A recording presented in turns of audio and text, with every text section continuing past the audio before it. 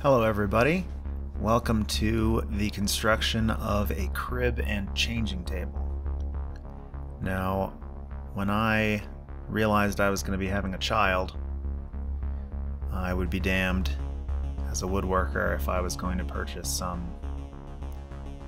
off-the-shelf, poorly made, expensive plastic nonsense crib or some particle board, ground up newspapers changing table. More than anything, this project was a labor of love, and I'm very thankful to my wife for continuing to push me to get it done amid many other projects that were paying me.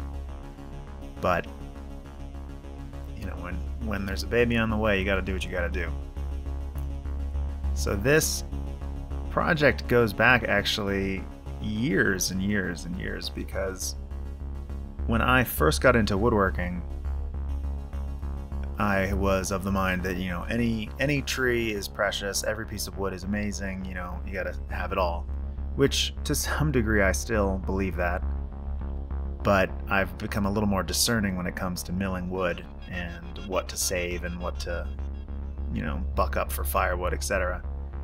So my stepdad has a sawmill, and when my wife and I were driving through the city back east, I saw this massive tree that had fallen or been cut down in someone's yard. And I pulled a U-turn, went up to the guy's front door and said, "Hey, I saw you have a tree down. Can I take it away?" And he didn't seem to mind. I think he was going to have to pay some money to get rid of it, or the city was going to come by, so it wasn't anything to him. So a couple weeks later, I guess, we loaded it up, brought it up to my mother's house, and eventually milled it, and it started the drying process. And it sat at my mother's house, and then it sat at my Baltimore shop amid all sorts of adventures and going to Japan and coming back to Colorado. Just sat there. And finally I got all my tools and my gear, and I kind of consolidated my shop once again and hauled all this wood back and figured, hey, this will be great. Full circle. I milled the tree, and now I can make crib and changing table for my child.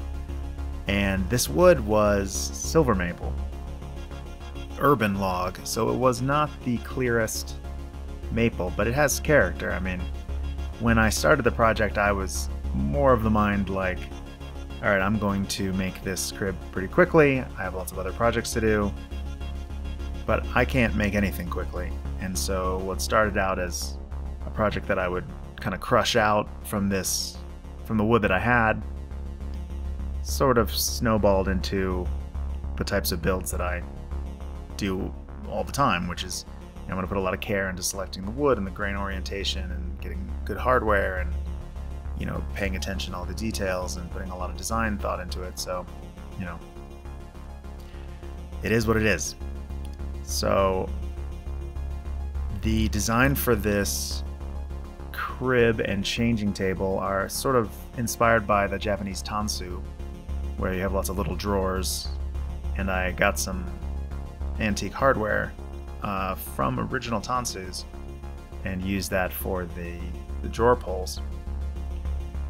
This project also kind of forced me to set up two tools that I thought were really important to have to increase my productivity. So one of them, which you've seen already, is the table saw sled that basically turns a table saw into a large sliding crosscut table saw, which is really helpful for making the Mortise and Tenon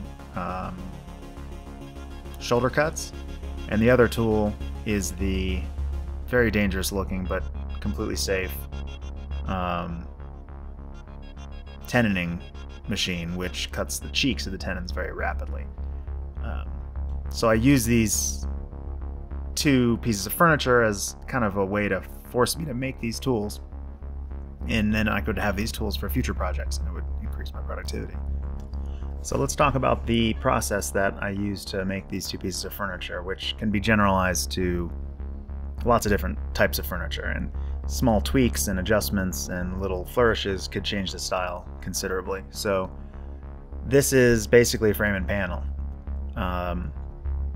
as opposed to a solid wood construction where you would create large planks of wood and join them with dovetails or something like that, case construction. So I designed all this in CAD, as I do for most of my projects. Created a framework, and those are all joined together with Mortise and Tenon.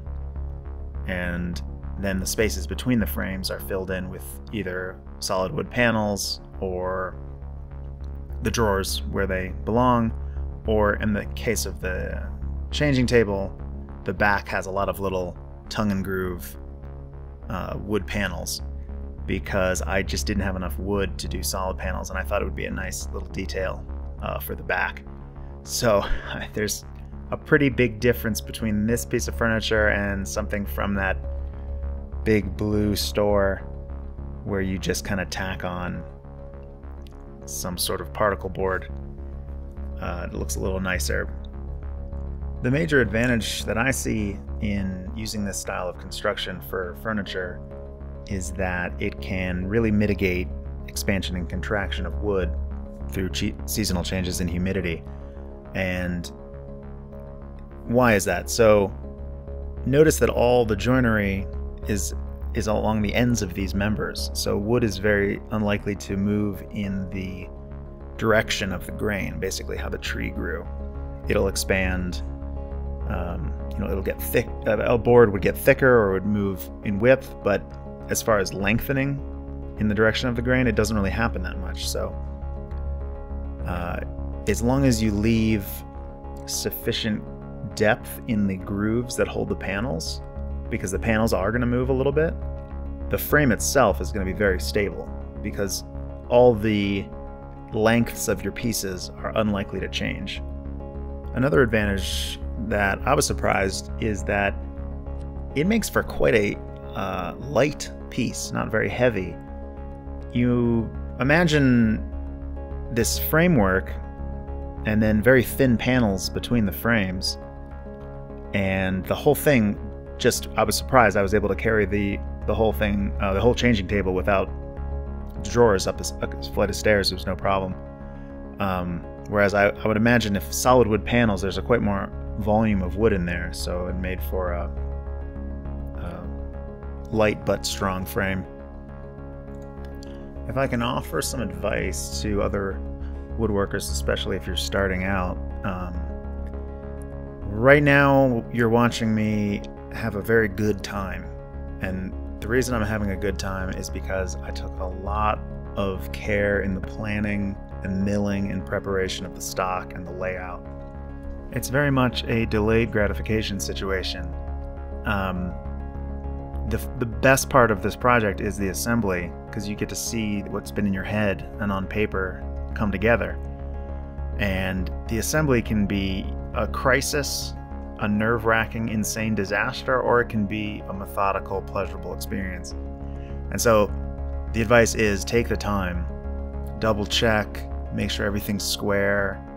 Any small errors at the beginning will be multiplied throughout the whole project. And so maybe if you've seen how the proportion of all the footage in this video is, so much time was spent milling and prepping the stock. And that is so that when it comes time to assembly, everything just goes together like a kit.